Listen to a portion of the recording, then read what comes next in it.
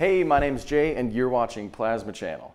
Now recently I've been experimenting with static electric fields and how to turn something invisible, like a static field, into something a little bit more tangible. In the process, I got to messing around with dry ice. This is fun stuff, right? But I discovered that the fog reacts in a really strange way to high voltage. It's not just strange, but it's actually a little eerie. You can essentially turn a blanket of fog into a ghost drawing board and draw messages in the fog without even touching it.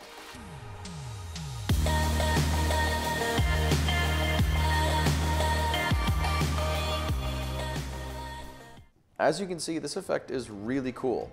So when I first saw this, I honestly said out loud, what? Because I didn't really know what was happening.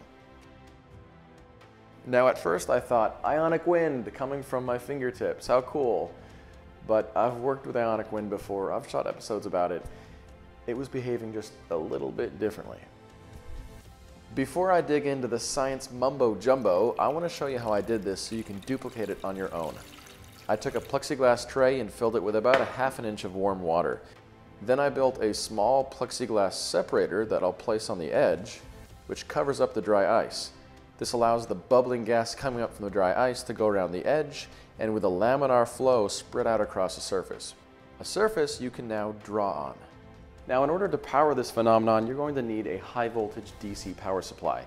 You don't have to use exactly as I used, but I used a mini Wimshurst generator. This guy actually puts out about 20 to 30 kilovolts. You don't need, okay, go to sleep now. You don't need that high a voltage. You can use about 5 to 10 kilovolts, get the exact same effect. What you'll want to do is ground one of the high voltage leads to the power source and take the other high voltage lead and electrically connect it to your water. That's it. That's all that's needed. Taking our little chunk of dry ice right here, you can see the fog coming off of it, chuck it in the warm water and it'll get to work practically right away.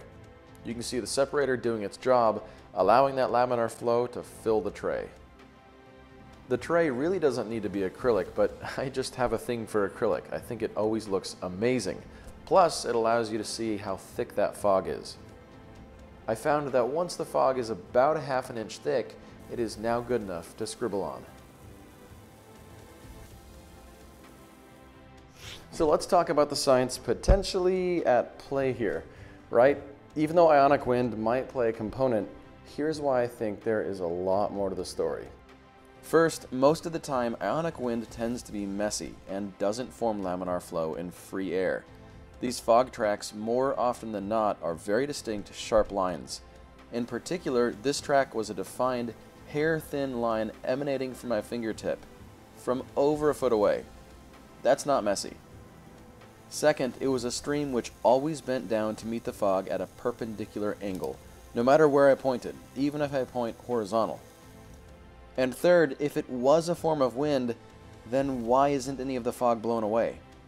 Here's an example of ionic wind when I get too close for perspective. The fog is blown away. So ultimately, what is going on here? We might be able to gather a clue from what I think, hands down, is the most remarkable thing about this entire phenomenon, which I just mentioned, but I want to emphasize that again, which is you don't always have to point directly at the surface of the fog in order to make the effect. If you're anywhere near the 4 edges of the tray, you can point perpendicular to the surface of the water, and as far as about a foot away, make your designs in the air with your finger, and those designs will be reflected perfectly flat on the fog. Here's what I'm talking about. My finger is horizontal and about 2 inches off the edge of the tray, and you still have the effect.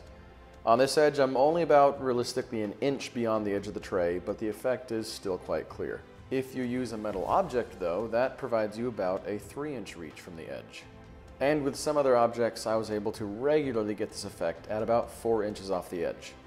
But this was really difficult to film. So difficult to film, in fact, that I was never actually able to get that 1 foot claim on camera. It happened twice off camera. I wasn't recording, I was just experimenting, and I scrambled around for the camera, but it was too late. I couldn't get that 1 foot distance to happen again, but it is plausible. However, after a while, I noticed a pattern that the force took from my finger around the edge. That pattern is represented here by these red lines, which look an awful lot like an electric field. Now, boiling this all down, I believe this phenomenon can be explained by 2, maybe 3 scientific principles. Number 1, ionic wind forming on your fingertip due to proximity to the charged fog.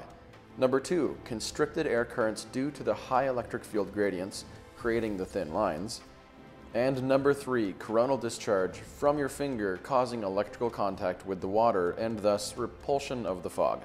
From my observations, that's my best guess at what is causing this super cool phenomenon. Now, if you believe you have a better explanation for what's going on, please, by all means, leave a comment down below. I can't wait to hear your responses. Regardless, you now know how to make ghost trails in fog, which that's a pretty cool party trick, right? And you know potentially how it works. But quick safety disclaimer, use a low current power supply, something that is safe to touch anyways. Thanks for stopping by, and don't forget to share, like, and subscribe to Plasma Channel.